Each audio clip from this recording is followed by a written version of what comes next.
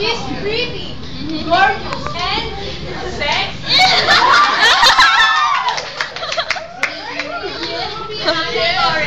Who came from St. Mary's Academy.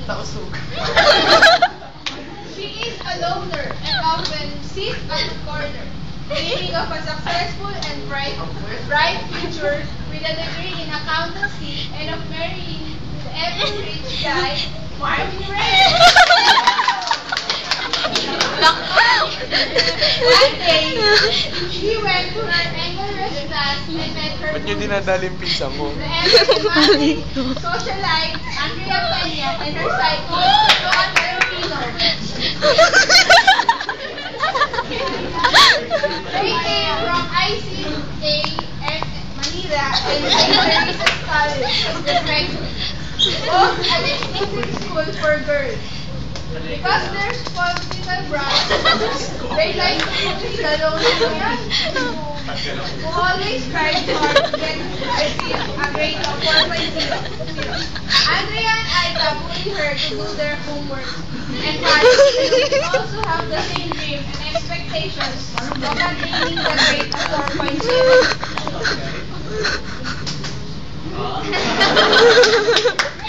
Then came Lee Yames, a person of integrity and justice. She was accelerated by her former school of St. Mary's College, Las Piñas. She saw Ruby and befriended the helpless little creature.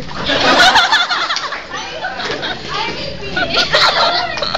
This burning desire of justice made her want to talk to the police and ask for reconciliation. The two thought about it and went looking for Ruby.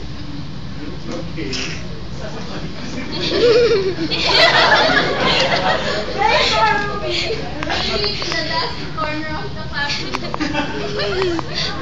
They talked to her and they soon became the best of friends. The dream of getting 4.0 and the rest in becoming the greatest accountants that ever lived. They all live happily ever after. The